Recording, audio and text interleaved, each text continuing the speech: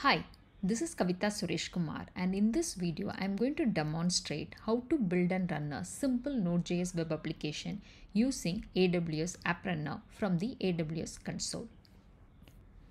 I have logged into my AWS account. Since I recently visited this, you could see the AWS App Runner here. Otherwise, you'll be able to go and search for AWS App Runner and then select the service. Click Create an App Runner service. First, we need to select the source. So we have the option to either select a container registry or the source code repository. So in today's demo, I am going to show how to build and run the web application from the source code. So I am selecting the source code repository and connect to GitHub. Already I connected to my GitHub repository. So that's why you are seeing the connection name as demo. So if you wanted to add a new connection, you can add a new connection.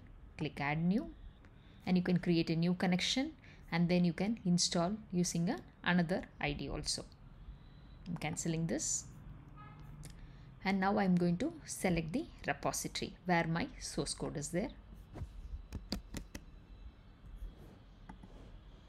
So my source code is available in the scenery repository. The branch name I'm going to select as main branch. And I'm going to select the deployment trigger as automatic. Whenever there is any change which is pushed to the main branch, automatically it is going to trigger a deployment. Click next.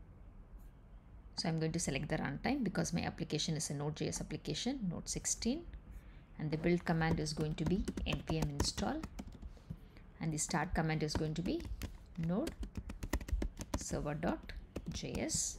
Port I'm going to leave it as 8080. Click next. And the service name I'm going to call it as scenery. Virtual CPU and the virtual memory I'm going to leave it as the default, or even we can use a very less CPU and memory because this is going to be a very simple Node.js application. I'm going to use the AWS KMS key. I'm going to leave everything else as default and then click next. Now let us review the configuration. Then click create and deploy. The create service event has started. The status is pending. Now the status in progress. It's deploying. The deployment has succeeded. You can see the logs here. App Runner event logs here. And this is the link in which we will be able to access our application. Let's click that. Now we could see our application is successfully running. Now let us go and do some changes to this application so that let's see how automatically the change gets deployed. Go in the public folder, index.html. I'm going to edit it.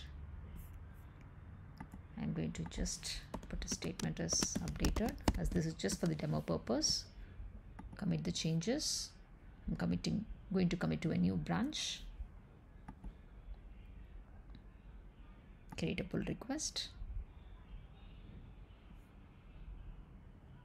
Merge the pull request.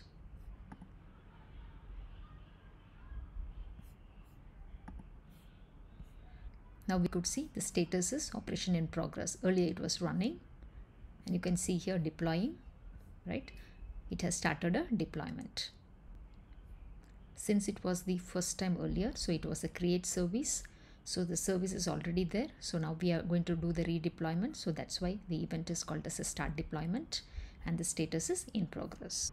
So the changes have been successfully deployed now. Let's go and validate that. Let's refresh. Yeah, now we could see the application with our changes. In this demo, we have seen how to build and deploy a simple Node.js application using AWS App Runner from the AWS Console. If you like this video, please like, share and subscribe. Thanks for watching the demo.